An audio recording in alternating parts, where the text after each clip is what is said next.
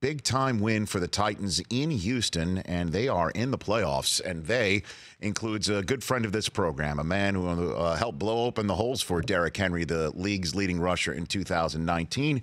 And he is also one of the co-hosts of a podcast called Bussin' with the Boys. Would be much better if the bus from which the podcast emanated had an actual motor under the hood. He's Taylor Lewan. How are you, Taylor? I'm great, Rich. I'm electrostatic to be here, and we almost made it all the way through with an intro without you insulting me a little bit. So it's a positive day. You know what? It's not an insult. I'm actually trying to make it better for you, Taylor. You know, I'm trying to improve. It's odd that you would take it negatively. No. I feel like, you know what? It's after you hear something so many times, so many people coming at you for the same reason, you have to finally make some changes. The bus is getting an engine. Things are working out. But more importantly, Derrick Henry is a rushing leader of 2019, and that's pretty cool. Yes, let us talk about that, Taylor Lewan. Why did things work so differently with Tannehill back there? How did things change in your mind, Taylor Lewan? Well, I think the offensive line really started to gain a lot of chemistry. Obviously, that didn't help us at all by being suspended for 4 weeks. And, you know, Roger and I didn't get very much time to, you know, figure out what his what I can help him with, what he can help me with, and how we can mesh and be a better left side of the offensive line. We've gotten better as the season's gone, the more we've played together. I think that's helped a little bit. But honestly, man, you know, sometimes you look at backs and say, well, that guy, he's a product of a good zone read team. He's a product of this. He's a product of that. I mean, I've been with Derrick for 4 years now, and we've played in different offenses together, gap schemes and also outside zone schemes. And the guy is an extremely talented individual, and I think that he's one of those guys that whatever kind of offense you put him in, he's going to be successful. And so my hat goes off to him, man. I'm super happy for him. He's one of my favorite players I've ever played with. I love the guy. Yeah, of course. And, you know, knowing that he's coming downhill, that just changes the mindset of an offensive line, that you just go hit somebody right in front of you and let him do the rest. That must be something. Yeah, well, I've been hit by Derrick downhill, and it is not fun. What do you mean? There's been a couple times in practice, you turn around or you think the play's over, and here comes Derrick, dude. He's a train, man. He's a tractor for sure. He just comes and he will hit anything that's moving. And so that guy, he'll get a yard, he'll get 50. He's got the speed to get 50, and he's got the strength to get a yard. And I think it's really impressive, very impressive. Now, again, I know, again, there is a sensitivity to the question when I ask about Tannehill because, you know, Mariota is your guy too and has been for a long time. But why has the offense seemed to click with Tannehill back there, Taylor? You know, that's one of those questions. I have no idea. I really don't, because that's way above my pay grade. I don't even know the first. If you put me in at quarterback, we'd be 0-16. So I don't even know how to do that. I can play left tackle. I'm literally a one-trick pony, and that is it. I can play left tackle. Right.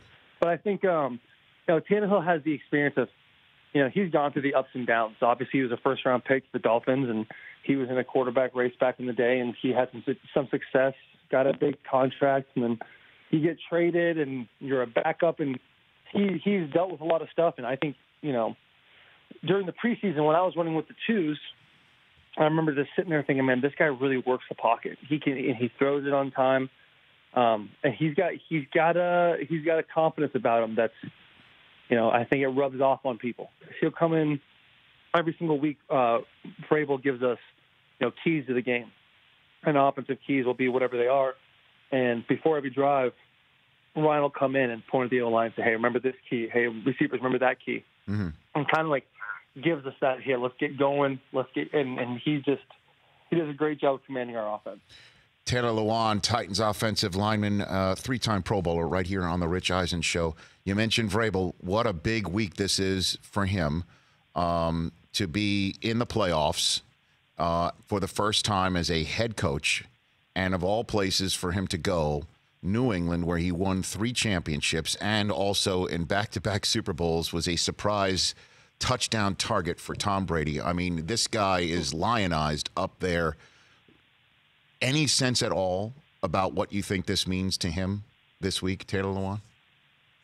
Well, I'm sure it means a lot to him to go up there. He's still really good friends with Tom. You know, I think when we practiced against him this year, Tom got him a little present, a little gag gift trophy, and they were laughing and joking with each other. And, he's got a lot of respect for those guys. I mean, anytime you've seen a team like that who has had so much success in the last, decade, or 2 decades really, like it's really it's something you admire even from afar. Like when we were practicing against them, I would sit there and be like, damn, that's Tom Brady.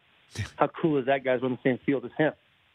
And I think, but I think when it comes to Braves, man, he's focused on this win, and I think, this is the biggest game of our franchise because this is our playoff. This is a playoff game, and so we need to take care of this business and just keep moving forward and stacking the confidence that we have built throughout the season and continue the momentum into this first game. What was the gag gift? What happened with the trophy?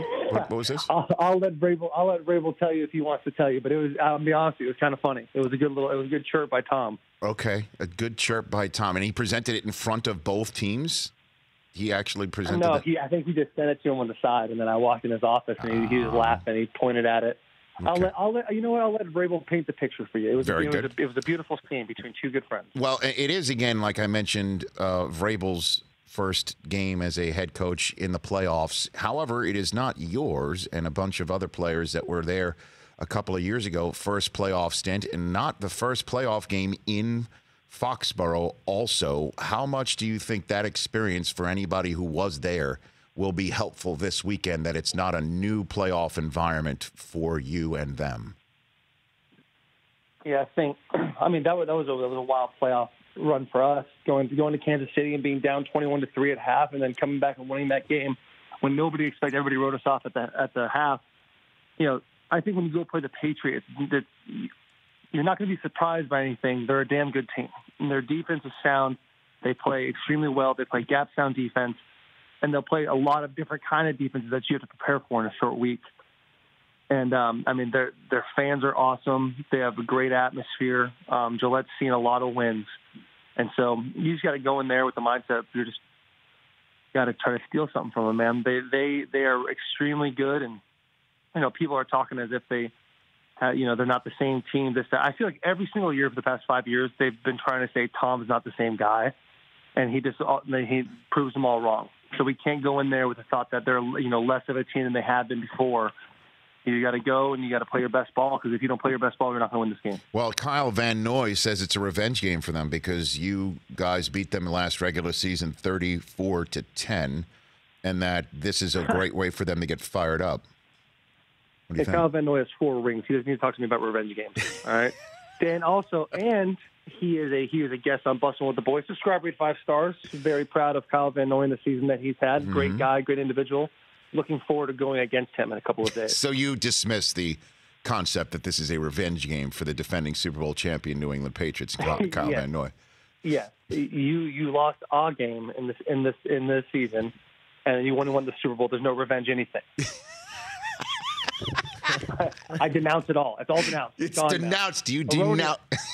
You reject that concept, that mental gameplay. You call Kyle Van Noy after this, and you tell him that's a load of bull. That's a load of bull, and this is a family show, so I'm not going to finish it. Oh, man. I have spoken to a bunch of offensive linemen who have faced a Belichick defensive coordinated or influenced team, and may they do certainly reserve different things that you haven't seen, that you might spend you may spend several practices working on 3 different schemes that you think's coming at you, and then they use a 4th. They uncork a 4th or a 5th that they might have used only once before. I'm sure Vrabel knows all about that. Is that sort of a cat and mouse scenario being discussed with you right now? Yeah, I'm sure it is. I'm going into the building in just a couple of minutes, and we'll have a team meeting and sit down and we'll go over everything. But I played the Patriots. This is my 4th time playing them, I think, 3rd or 4th time. And they have great football players on their defense. I think I don't want to say idiot because I don't want to insult somebody, but I heard some guy commentating a football game with the Patriots, and he said basically a bunch of no-name guys, which once again is a load of bull. You fill in the rest. Those guys are talented, they're well-known, and they know what they're doing. But their defense, what they do a really good job of is, and this is not a slight or anything, but it's kind of a spin the dial. Like, what are we going to run this week? And they kind of have this big, giant, circular device, and they spin it, and there's that clicking. Right. And it gets to, okay, we're running bear this week. Oh, we're running 3-4 this week. Oh, we're running 4-3 this week. And so it's kind of like you kind of have to prepare for everything going into this and the way they play those blocks based on the week, and then you can say, well, they've done this against outside zone teams or this against gap scheme teams. And Arthur does a good job of mixing up both. We kind of run every kind of offense in our offense. And I think Arthur's done a good job of calling those to keep other teams balanced. You get them running sideways and you hit one downhill, and then the play action opens up the rest of it. So before I let you go, Taylor, as you go walk into the building to get ready for the wild card playoff game against New England on Saturday night for the whole country to be sitting there and watching, maybe, running backs get their offensive lineman a gift. Maybe Derrick Henry for winning the rushing title behind you and your mates. Maybe he gets your mates something else, and he gets you the engine for bussing with the boys. What do you think about that idea?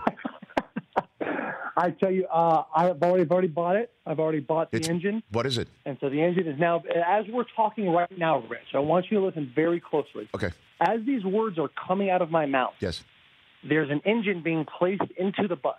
Real time. Now, Will and I have already talked long and hard about this. Okay. As soon as that bus is running, I'm not going to drive it to L.A. because I'm not wasting those kind of miles on a new engine. Okay. I'm going to get that baby shit. And guess where I'm coming? I'm coming over to see you. The Rich Eisen Show. Sit down, you, me, and all the Chris's you have, and we're going to sit and talk. It's going to be beautiful. Okay, so right now, what's the engine? Can you tell me the exact engine that's going in the bus? It's a diesel Cummins engine, actually. Okay. And please don't make me go any further than that. No problem. No, I'm going to look like an idiot. No, it's okay. It's and okay. It's beautiful. It's going to run great. Pops right in. Okay. A guy named Joe Agent's putting it in for me. Now. Right as we speak, at this moment. So what is Derrick Henry getting everybody? Or has he gotten everybody? Well, I tell you what, I hope he gets me a grill, because I think that would be hilarious to play football with a grill in. I've never had a grill before. Oh, I thought you meant for the bus. I thought that's what you meant, a grill for the bus. No, I meant like a grill, I want to ice trade a gang, as they say. You know what I'm saying? Because I don't know what I just said. I hope I wasn't an insult to anybody. I'm trying to ice trade a gang. Oh, wow. I'm trying to get it down, Rich. Come on, baby. I got it. So he hasn't bought you anything, is what you're saying? Not yet. Well, I mean, it happened a day and a half ago. So I'm okay. Derrick's a confident guy, but I think we all went in that game not knowing if that was really a possibility. Because Chubb had about 75, 80 yards more than Derrick going into this game. Man. And then our tight ends. I'll tell you what. Towards the end of the game, he's like, when he gets going, man, the 3 yards turn into 6, and then the 6 turns into 60, and it's amazing. I mean, it's just when he gets going, the business decisions get much, much more or easier, I guess, for defenders. It's amazing. It really is, man. It really is. He just gets churning, man. And the thing is, he gets mad. If he gets 4-yard gain, he's pissed. Because to him, every single situation, there's an opportunity for a touchdown there. And so you see that, and you're like, I want to get this guy that touchdown. Because, I don't want to deal with a mad Derrick. No one wants to deal with a mad Derrick. Mm-hmm. And I tell you what, in the first half of that game, he had like 66 yards rushing in the first half, which is good. You know what I'm saying? You double that, right? That's 132? I'm not great at math. Let's pretend that's what it is. Yes, that's true. That's a good day. That's a good day at the office. And he's pissed. And he came out and he just ran twice as hard, man. That guy he's an absolute workhorse. He's a great person. He deserves every single accomplishment he gets. Yeah, 211 yards rushing in the big win for the Titans. And again, the difference between 66 and 211 yards is the difference between a podcast and a bus with an engine and without. So I'm glad you're getting this thing rectified. I know it's my way of saying I'm glad that you're getting this rectified, and that I will be the first scheduled, if you will, to appear guest on Bussing with the Boys in a bus with an engine in it, and I would be honored to be that person. I'd be insulted if it was somebody else, Taylor. I'll be honest. Well, I mean, the way things have been going out, it might go 50-50 at this point. Sounds good. You? Yes. Or I'm going to find out if you had an arch nemesis in college, some guy in the fraternity you were in you hated, and I'm going to have him on. Whoever that person is, they're not nearly as good as a guest as me. I'll tell you that, whoever that person might actually be. We will see. Only time will tell. Good luck in New England, brother. I'll be watching. We'll chat soon. Happy New Year to you and yours. Talk to you soon. Happy New Year to you and yours. That's Taylor Lewan, offensive lineman, Tennessee Titans, right here on The Rich Eisen Show. Never disappointing as the guest. For more of The Rich Eisen Show, tune to Audience Channel 239 on DirecTV for free on BR Live, or download the Rich Eisen Show app.